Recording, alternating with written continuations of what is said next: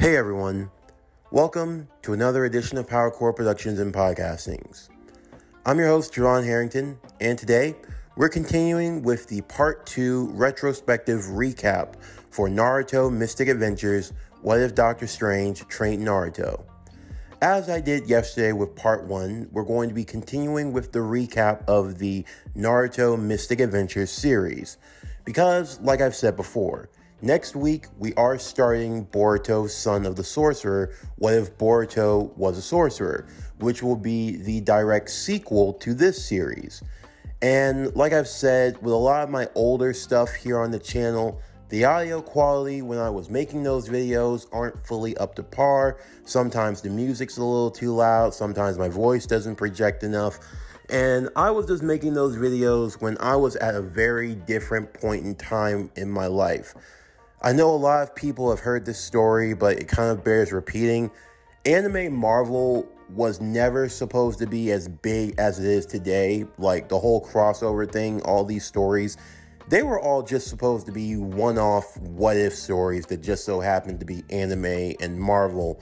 But, you know, things changed, the popularity, the series started to grow. Then, you know, you had the big crossover event, Avengers of the Multiverse, so on and so forth. So with this recap, I'm basically recapping the Shippuden part of the story. That way you can listen to parts 1 and 2 of the recap so that you can be fully caught up on the entire story as we head into the Boruto series. So, picking up where the time skip leaves off, Naruto and Jiraiya would travel with Wong to his dimension and would stay there during the time skip and train under Wong.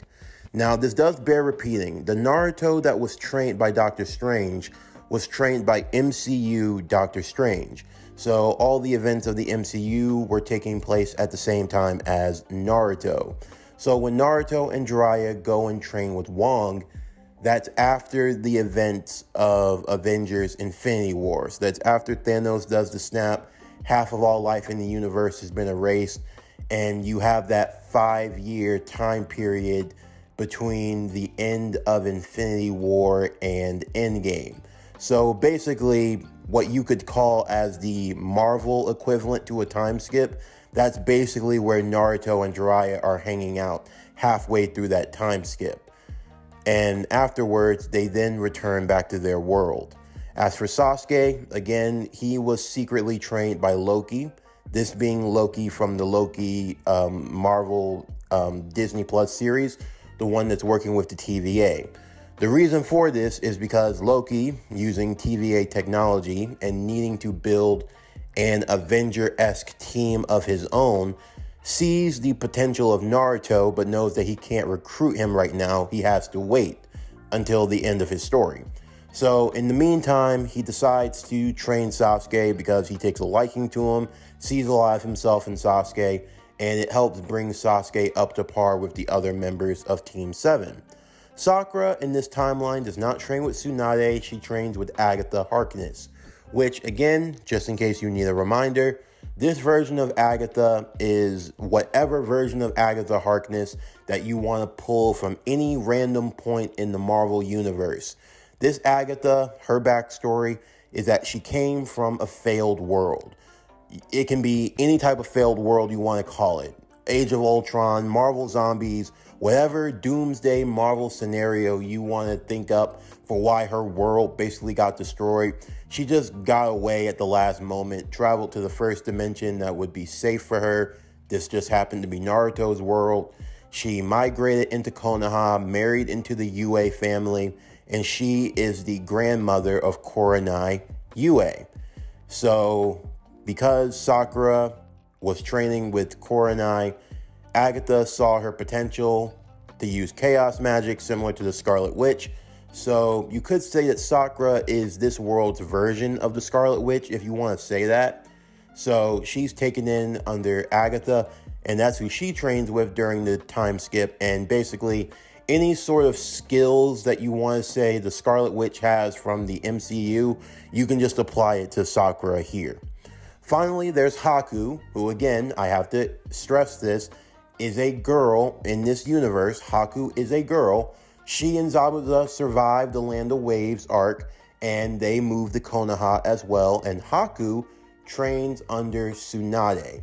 So she becomes the medical expert ninja, along with gaining perfect chakra control and learning how to better use her ice release Kekkei Genkai, and she and Naruto have a thing. So, one by one, we're going to recap the various arcs of part 2 of this series. Starting off, we have the Kazekage rescue mission. Now, because Jiraiya has been gone for the last 2.5 years, he had to leave his spy network, his agency, to someone that he trusted, that being Kakashi Hatake. So, when Naruto and Jiraiya returned, Kakashi wasn't even in the village at the time. He was off in the world doing his spy stuff. Basically, anything that Jiraiya was doing during the time skip, just apply that to Kakashi. That's what Kakashi was doing. Now, because Kakashi was not in the village, when the Kazekage rescue mission happens, Kakashi obviously does not go on the mission. Instead, it's Naruto, Sakura, Sasuke, and Haku. They are the 4-man team that go to the Sand Village and they go to rescue Gaara. And because of their newfound skills and abilities, they're able to move much faster than Team 7 did in the original timeline. Because of this, they're able to get to Gaara a lot sooner, when instead of having almost all of the One Tails extracted from him, he's only lost 50%, roughly 50% of the One Tails. So, while Gaara is definitely in a weakened state, he still survives and he still has the One Tails. Afterwards, Team 7, they battle against the Akatsuki and they end up killing both Sasori and Deidara, with Sasori still giving them the information about Tenchi Bridge with Orochimaru. Now, even though Gaara is rescued, Gaara instead chooses to fake his death.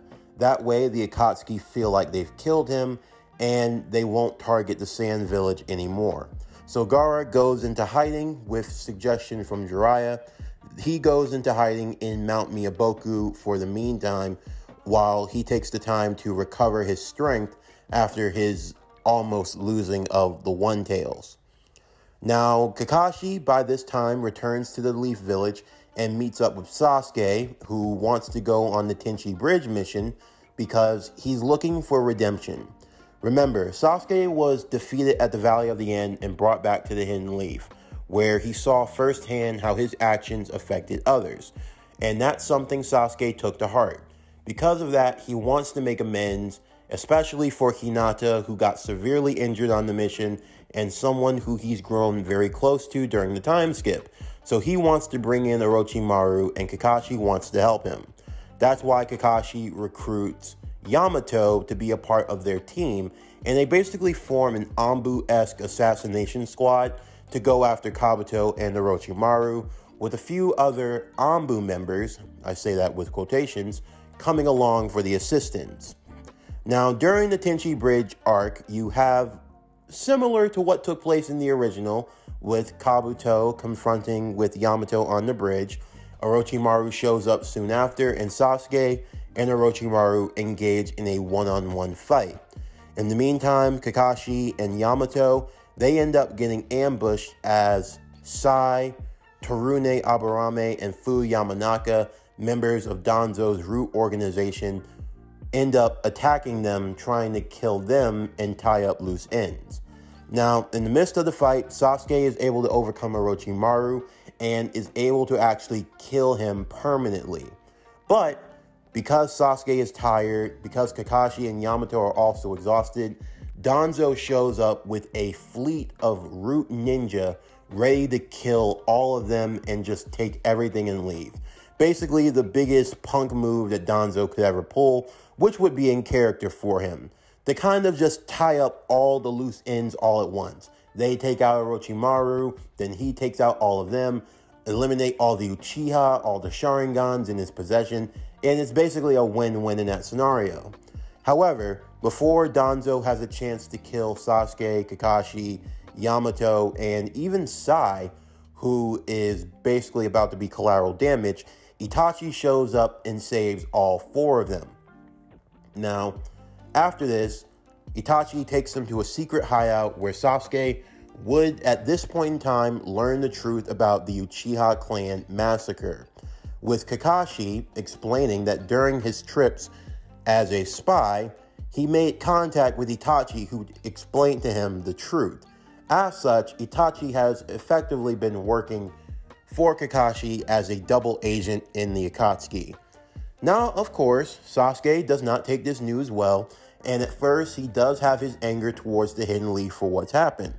But thankfully, because of Itachi and Kakashi working together in unison, they're able to reflect and push that anger. Instead of it being towards the Leaf, they push it towards Danzo and the Root organization, and they all make the collective effort to take out the Root.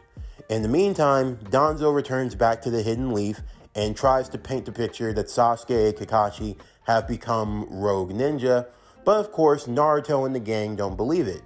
Around this time, Zabuza would return and would meet with Naruto once again, and here's where it's revealed that Zabuza is the captain of Team Konohamaru. So instead of it being Ebisu, you could say it's technically Team Zabuza or Team Konohamaru, however you want to call it. But Konohamaru, Moegi, Udon, his friends, they're all being trained under Zabuza of the Demon Mist. So, as we continue on with the story, Sasuke, using astral projection, would make contact with Naruto and would explain to him their situation. So Naruto can relay the situation to Tsunade, who creates a secret bunker on the outskirts of Konoha for Itachi to return, because at this point, Itachi has to fake his death in a fight with Sasuke so that he can return back to Konoha and get much needed treatment, because he was on the verge of death, only being kept alive by his medicines. Now, following this, you have the Akatsuki suppression arc. This is where Hidan and Kakuzu come in. Now, in the original timeline, Shikamaru and Asuma fought a losing battle against the Immortal Duo. But this time around, instead of bringing those 2 other ninja, whose names escape me at the moment, they instead bring along Haku, Sakura, and Naruto. So instead of Naruto going on the Tenchi Bridge mission, Naruto goes with the Akatsuki suppression team. And because of this, Asuma survives his encounter with Hidan and Kakuzu, because Asuma, Shikamaru, and Haku are able to beat Hidan, while Sakura and Naruto are able to kill Kakuzu together. Now, following this, you do still have the events of Naruto going to learn Sage Mode with Jiraiya at Mount Miyaboku, as well as catching up with Gaara and checking in and seeing how he's doing during this time. And in regards to Naruto's Sage Mode training, this would be a lot different from the original timeline. Naruto wouldn't come up with the idea of using shadow clones to gain Sage Mode, but he would find a different method. If you remember, Doctor Strange from the MCU uses the Eye of Agamotto as a way of storing the Time Stone, but in the MCU, following the events of Avengers Infinity War, and with the Time Stone being taken away, the Eye of Agamotto pretty much becomes just another random useless artifact, if you even want to call it that.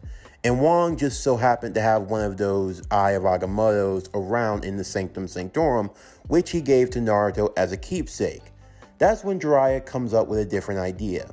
He gives Naruto what he calls a Sage Stone, a stone that's made purely from the toad oil of Mount Miyabuko, which, as you know, evaporates once it leaves the area. But the stone has been carefully crafted and created so that it doesn't evaporate or break.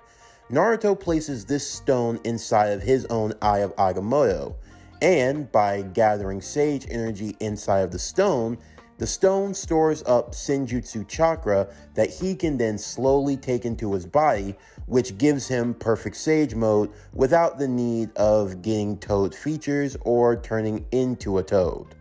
Also, I just want to point this out in case anyone's forgotten. Doctor Strange does have more than one cloak of levitation, and he gave one cloak of levitation to Naruto that he uses. But instead of Naruto wearing a cloak, instead he took the cloak and converted it into his own Konoha flat jacket that he wears at all times. So Naruto has the ability of flight, or floating if you want to call it that, because instead of having the cloak of levitation, he took his cloak of levitation and turned it into a vest of levitation, just so you know ahead of time. Now, the pain arc still goes the same as normal, with the pain invasion going a lot worser in the favor of the Konoha Shinobi, since they'd be more prepared and they'd have more stronger fighters available for them. Also, with Naruto and Jiraiya both together, both as sages, and with the both of them versed in using magic, it basically makes Pain's invasion a moot point, with Konoha mostly being spared. However, following the events of the Konoha Crush, Danzo would be pointed out for his treachery, with both Sasuke and Itachi working together to kill him once and for all. Following this, we have the events of the 5 Kage Summit, which play out a lot differently. Since Sasuke wouldn't be a part of the Akatsuki, he wouldn't be going after Killer Bee.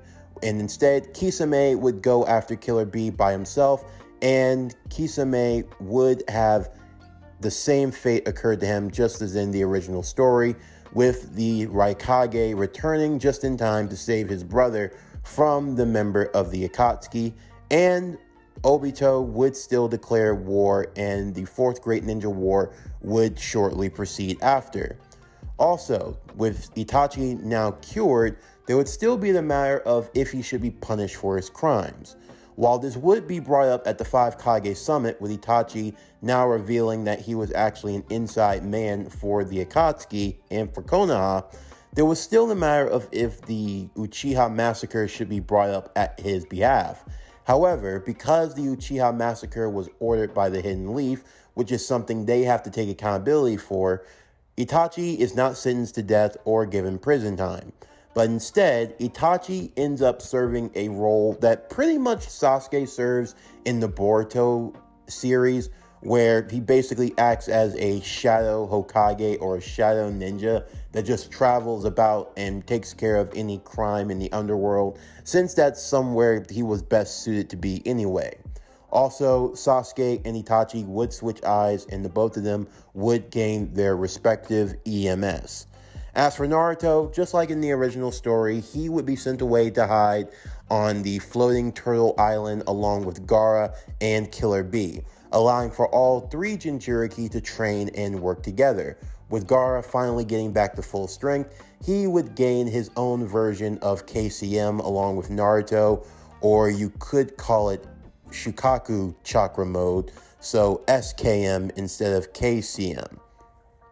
So, following that, you have the events of the 4th Great Ninja War. Now, as for what Kabuto is doing, following the battle between Sasuke and Orochimaru, Sasuke would take whatever remained of Orochimaru's DNA and would graft it into himself, gaining the Dragon Sage mode and those other abilities. But he would also take samples of Sasuke's blood, which, as you know, any part of a shinobi can be used to study and to distinguish their abilities. So, when Kabuto took and studied Sasuke's blood, a blood that was infused with magic because he was a sorcerer, this brought Kabuto into contact with a dark, malevolent being that you know as Dormammu. Dormammu would essentially make a pact with Kabuto, similar to the enemies from the first Doctor Strange movie who became followers of Dormammu, giving him the mark on his forehead and all that other stuff, making him a magic practitioner, and that would make Kabuto even stronger as he would summon not only Edo Tensei, but as well as mindless ones to help fight in the 4th Great Ninja War. However, Kabuto would be brought to an end when Itachi and Sasuke would confront him and get him to undo the Edo Tensei, with Kabuto being stuck forever in the Izanagi, where he would remain petrified to this very day and would eventually pass away and die. Also, Naruto, Killer Bee, and Gaara would eventually leave Turtle Island and on top of that would be able to defeat Kisame and stop Yamato from being captured by Kabuto, so the White Zetsu wouldn't get that boost from using the Hashirama cells. Now, as far as the war arc is concerned, once Naruto and Killer Bee join in the war front efforts, this is where things would take a major turn in favor of the allied shinobi forces, primarily because Naruto, on top of having KCM and having his magical abilities, would just be far too strong and would be wiping through the enemy forces a lot faster. You would have Sasuke and Itachi, two Sharingan EMS users, and on top of that, Sasuke would be a magic practitioner. You would also have Sakura, who wouldn't be a medical ninja, but instead would be on the battlefield using her chaos magic, which also adds to their ranks. On top of that, you have Kakashi, you have Jiraiya, you have Zabuza helping out in the war efforts, which only adds to their overall force and strength. And you can't leave out Haku, who again is a girl, would be working with the medical unit with Shizune, basically taking Sakura's place. And that's before you factor in the 5 Kage, who would come in to assist at the time. And yes, because Gaara temporarily took a leave of absence, Temari would be serving in the place as the new Kazekage temporarily until Gaara would return. Now, this would force Obito's hand. Even with Obito having one Rinnegan, he would still have no choice but to have Madara brought back to the forefront a lot sooner than he wanted to originally. However, Madara is in for a rude awakening when on the battlefield he has to come face to face with both Sasuke and Itachi. Now, just like in the original timeline, Naruto would still befriend Kurama and would still gain some of the chakra from the other tailed beasts.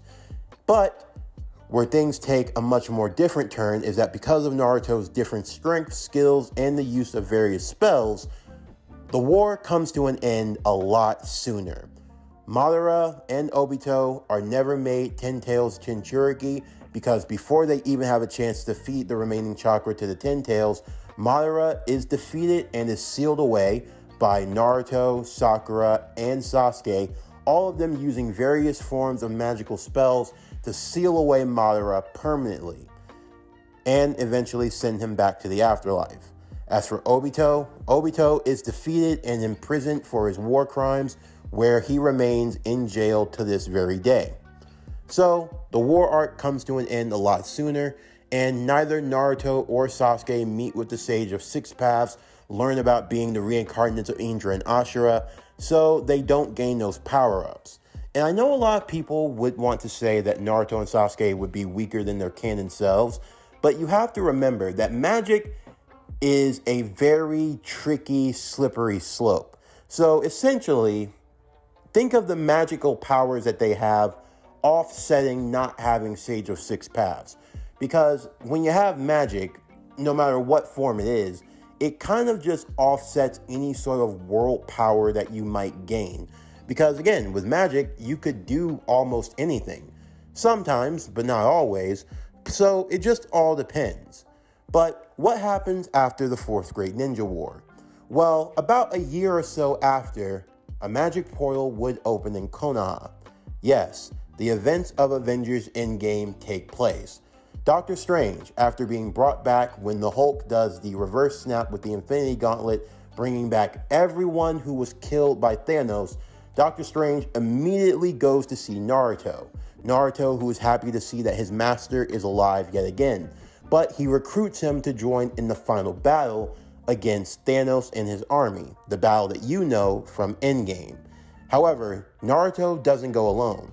Naruto, along with Sasuke and Sakura, would attend and would fight in the final battle against Thanos and his army of the Black Order and the Chitauri during the events of Avengers Endgame. And with Naruto, Sasuke, and Sakura all being there, their efforts allow for the defeat of Thanos without the need for Iron Man to perform the snap that ended up killing Thanos and his people once and for all. So this creates a whole new timeline where everyone survives the events of Avengers Endgame. That means Iron Man is still alive, Spider-Man doesn't lose his mentor, Doctor Strange, everyone else, they all survive, and Naruto would eventually return back to his world. But Now you probably want to know, well, what's happened since then? While I can't go into full detail since the Boruto series will cover that, I can tell you a little bit about the blank period. First, Toneri. Toneri Otsutsuki would eventually arrive to Earth and would attempt to take away Hinata Hyuga. This would lead to Naruto and Sasuke leading a team to go on the moon mission, just like in Naruto the Last. Only this time, Sasuke would be more motivated than anyone else because he's the one that's in love with Hinata and he wants to get her back. Because of this and their fight with Toneri, Naruto and Sasuke in a critical moment would combine Kurama Avatar Chakra Mode along with Sasuke's perfect Susanoo. This melding of Indra and Ashura Chakra would meet the requirements for the two of them to finally meet with the Sage of Six Paths. Thus, they would be granted their power-ups that they didn't get in the War Arc. They're going to get those power-ups here. So, if anyone's worried, this basically offsets anything that they didn't have in the original timeline. Also, another thing to take into account, Sasuke's Sharingan. As you all know, in the original series, Sasuke, using his Sharingan at first, couldn't fully perceive magic, but after practice with Loki, his Sharingan morphed from a red Sharingan to a blue Sharingan. Blue Sharingan allows him not only to decipher and read chakra, but it allows him to decipher and read magic. So, because of that, Sasuke's Sharingan in this series is blue, indicating his ability and mastery to read both chakra and magic. So, Sasuke has one blue Sharingan eye that can morph into a EMS, and he has the Rinne Sharingan. While Naruto basically has all of the abilities that he still has in canon, and more because he also has magical abilities as well. Also, as a gift to Naruto, Dr. Strange would upgrade his sling ring, going from a silver sling ring to the golden sling ring. So basically, anything that Dr. Strange's sling ring can do in the MCU, Naruto has access to it. But he is the only one in this world that has the golden sling ring. Now, around the time when Naruto is about to become Hokage, that is where another change would occur. Just before Naruto becomes Hokage, he and Sasuke would have one battle. Because Naruto becoming Hokage meant that he would no longer be Sorcerer Supreme. And if you're asking, how long was Naruto Sorcerer Supreme? Naruto has officially been Sorcerer Supreme from his 20th birthday all the way to his 27th, 28th, around that time period when he takes office to become Hokage. So Naruto has been Sorcerer Supreme of his world for the last 8 years. Afterwards, Sasuke and he would have a final battle, with Sasuke getting the win. From there, Sasuke would take over and he would become the second Sorcerer Supreme of the Naruto world, with Naruto becoming the Hokage. Itachi is still alive. He travels the world similar to how Sasuke does in Boruto. He doesn't travel dimensions though, hunting down Kaguya or things of that nature. That is Sasuke's job. But Sasuke doesn't just hunt down for Kaguya. He hunts for any magical threat that could pose as potential problem for his world or the multiverse. So basically, Sasuke does his job that he does in Boruto, but he does it on an even grander scale as the new Sorcerer Supreme, Sasuke Uchiha. In the meantime, what were some of the couplings in this world? Well, Naruto and Haku would get together and they would have 2 children, along with the likes of Sasuke and Hinata, as they would get together and have a child of their own. And finally, Sakura and Rock Lee would get together and they also would have a child. But that's a story for another time. A story that you'll be getting next week when we begin Boruto, Son of the Sorcerer. What if Boruto was a sorcerer? The continuation of Naruto Mystic Adventures, What if Doctor Strange trained Naruto? But anyway, that's going to do it for the end of the recap. First, I just want to take the time to say thank you. I know I say that a lot with a lot of these series, but seriously, thank you all so much because, like I said, when I made this series, I didn't have $1 in my name. I was just recording in my bathroom on top of my tub. And the fact that you guys cared about my series as much as you did, as much as you guys liked them so much, you've encouraged it, and we're about to hit 5,000 subscribers. The fact that I've come this far, we're approaching the 4-year anniversary of Power Core Productions. That will be on the week of my birthday. My birthday is May 2nd. And when I did my first story, I did it on May 4th. All the way back then, May 4th, 2021, when I first did What If Naruto Was in High School DxD. First story I ever did on this channel. The first story that got me to 500 subscribers before I even made a second story on this channel.